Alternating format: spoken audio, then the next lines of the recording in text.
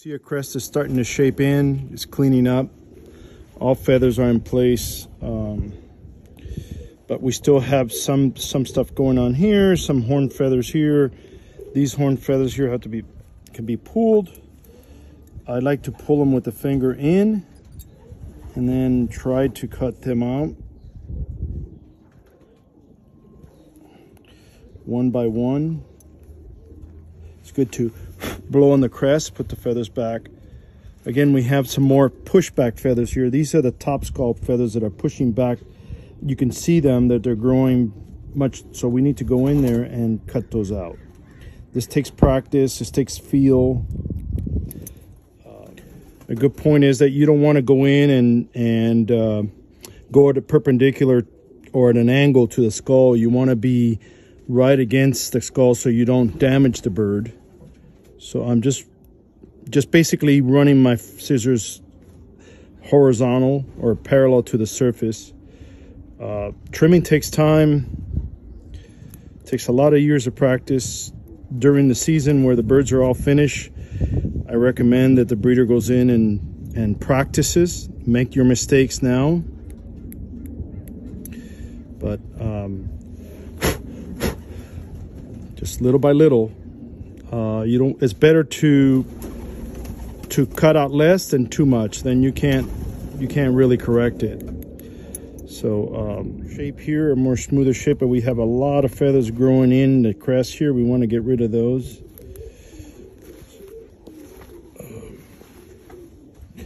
It's important to hold the beak so the bird does not move, and then do a little bit at a time. And we do this little by little. We never want to do this all in one sitting.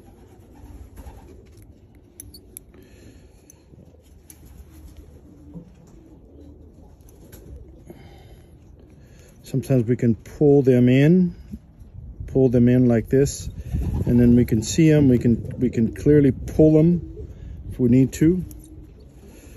Sometimes that's better, so you don't cut too much out. But here we have some back feathers here that I can get in and trim out. We must be careful that we don't damage any feathers right in this little area that will destroy the rosette. So we have to be very careful, but we can go in and just remove a little bit at a time.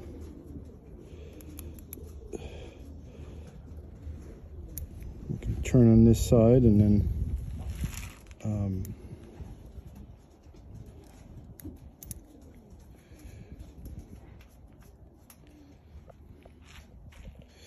this bird is not in the best condition. It's still kind of finishing up, but these little feathers here, we can just go in and remove them. Okay. I'm going to try to remove some of these horn feathers here and clean up and make it a nice even shell on this bird. Still finishing up a little bit, but I want to demonstrate how that's done. We need to go in with the scissors and just kind of push around and feel where that feather is, and then remove it, just like I just did. And these are horn feathers. So again, we still have a lot of pushback feathers. You see these here coming that I'm lifting. I can move them with my scissors, and I know where they're at.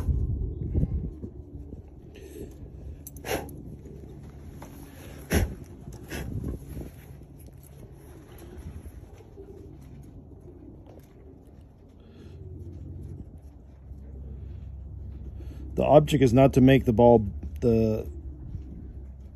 bird bald underneath, but just trying to get as many strategic feathers. At this point, I would just leave the bird alone and just let it sit for a few hours, and then come back to it, work on another bird. But you can see the process, how the crest is coming forward. And also you have to also gauge how many feathers the bird has, or how much wealth of feather the bird has. So you want to gauge that. But you can see how nice of a shell crest it's now developing, but still we have a little bit more to go here, but I'm going to stop here.